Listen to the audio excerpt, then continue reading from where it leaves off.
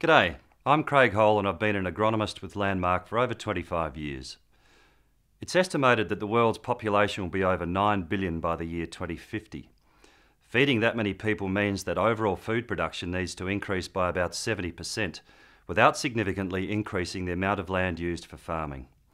The increase in production must come from higher yields while facing scrutiny from consumers, advocacy groups and regulators to incorporate sustainable growing practices.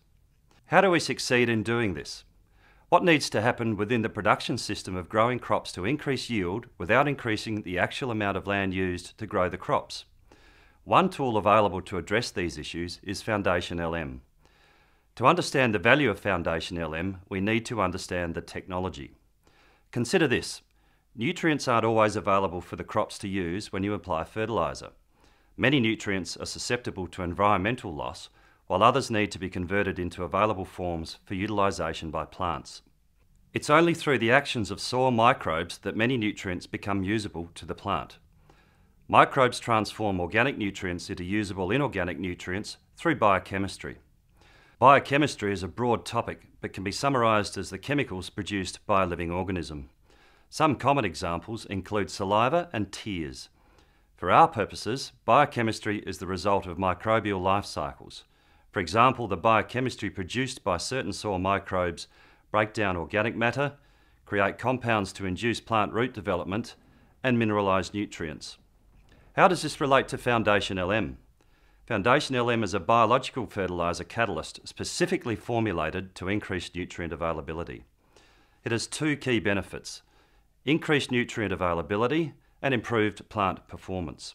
With Foundation LM, much of the microbial functioning that produces biochemistry happens during the manufacturing process, and the grower receives both biology and biochemistry, providing an immediate effect on nutrient mineralisation.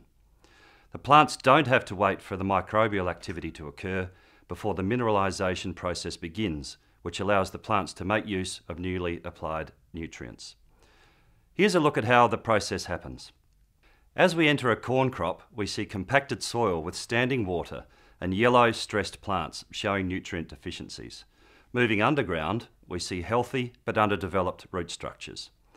The biochemistry in Foundation LM can be used to increase the availability of the full spectrum of nutrients. Let's look at an example of this using calcium phosphate. The ionic bond between calcium and phosphate is broken by the biochemistry in Foundation LM, freeing these ions for other interactions. In this example, the calcium moves to the exchange site on the soil colloid and replaces sodium and hydrogen.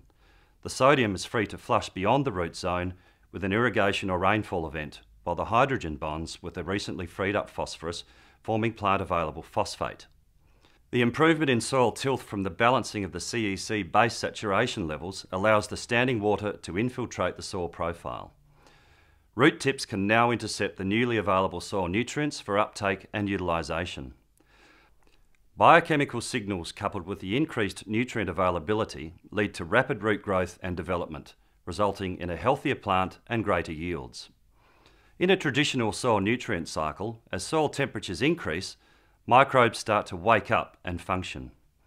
As microbial functioning increases, we get the production of biochemistry, which leads to nutrient mineralisation. That's when the nutrient becomes usable to the plant.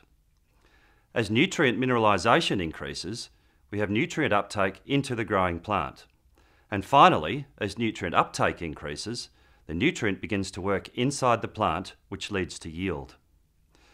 With the addition of Foundation LM, we still have the same process as before, except we don't need to wait for increased soil temperatures to influence microbial functioning and for that functioning to produce biochemistry.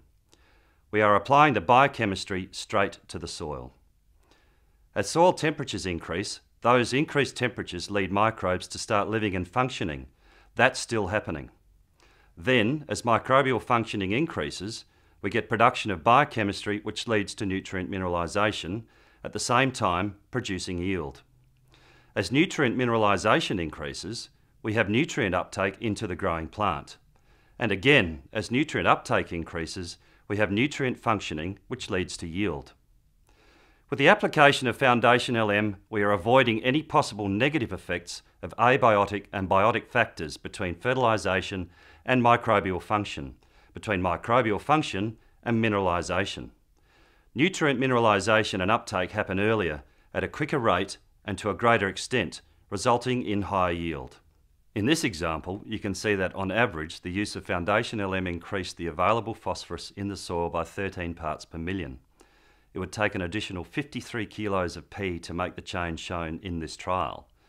In a typical commercial phosphorus fertiliser such as MAP, which is around 22% P, you would need 242 kilos of applied fertiliser to get 53 kilos of P, and that is assuming it is all in a plant available form.